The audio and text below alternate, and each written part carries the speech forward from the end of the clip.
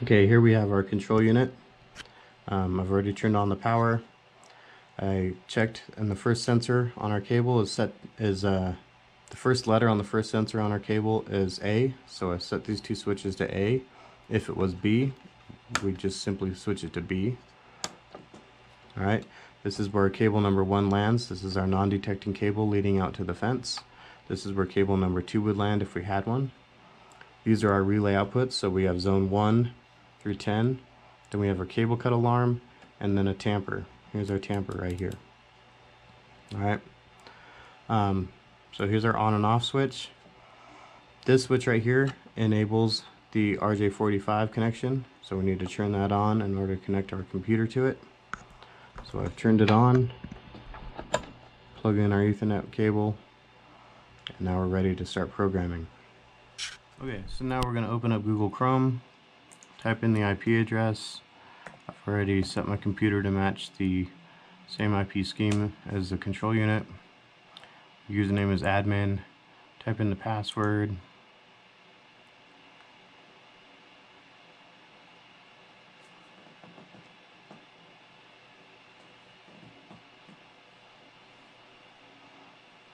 Okay, first page you'll see is the configuration page.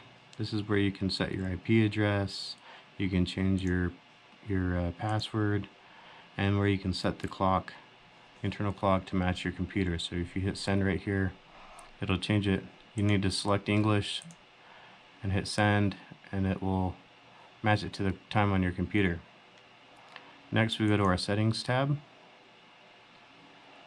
We have a cable on cable number 1, so we're going to say direction 1, configuration, hit send. You hear the two beeps that indicate it's gone into calibration mode. Now we'll wait, I think usually up to a minute before we get another beep, meaning that it has calibrated. So there it goes, it calibrated. So now we can see how many sensors we have. It says we have 16 sensors on direction number 1. If we wanted to set the sensitivity, we can select all of them, or we can set individual sensors. Okay, sensors that we don't have are grayed out. You can't select those ones, but typically you select all. Set the sensitivity you want it to be at. So we want it to be at 10. Hit send. Hear the beep confirming that it set that sensitivity. Now if you wanted to adjust just a single one or a couple single ones, now you would go in and set sensitivity of just a single sensor. Say we wanted to change one up higher, we can set that one.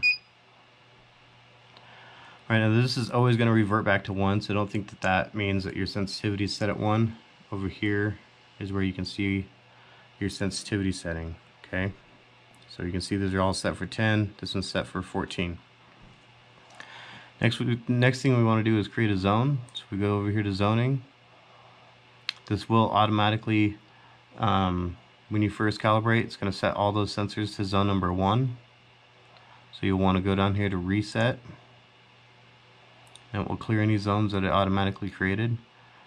It will automatically set cable number 1 to zone 1, cable number 2 to zone 2. We don't have a cable to number 2 today for this video, but we're going to say we want zone number 1 to be cable number 1. We can start with sensor number 1, which is going to be the first sensor on cable number 1. We were going to say that we want it to end with sensor number 10. Hit send. Okay, and then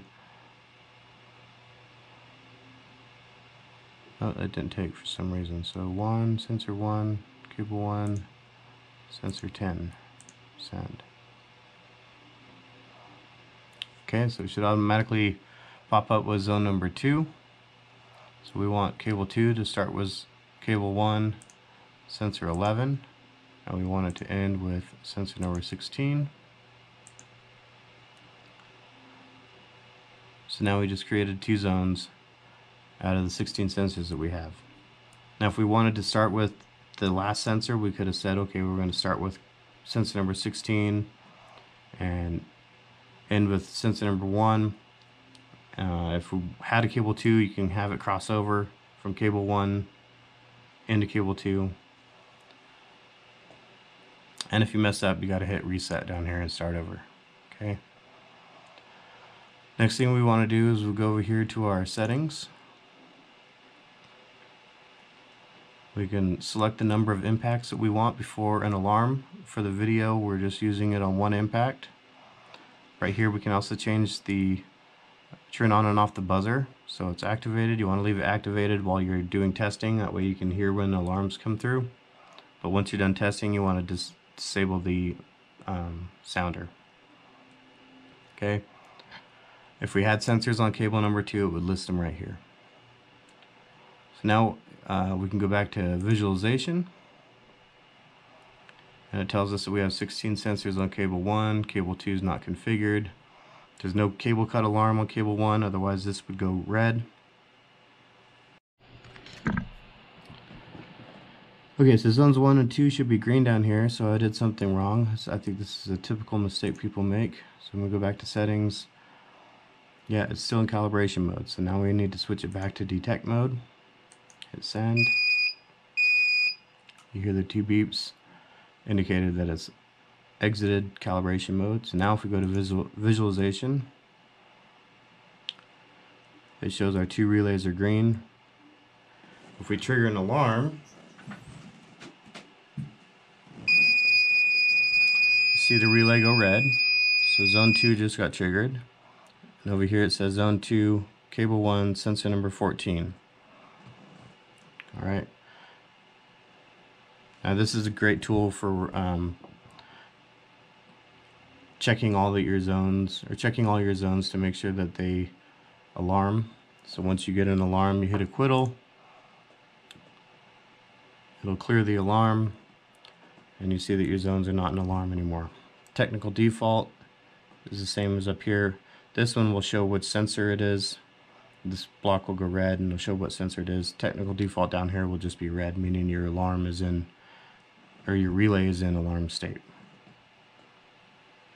Okay, after you've created some alarms, you can go into the history, view your history, so you can see everything that you've done here.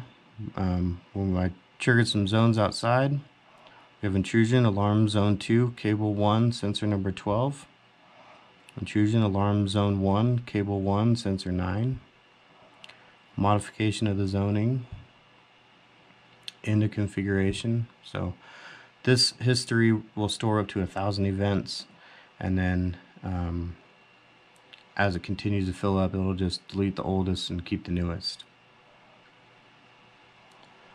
Alright, so that is it for our programming of the Gfence 600.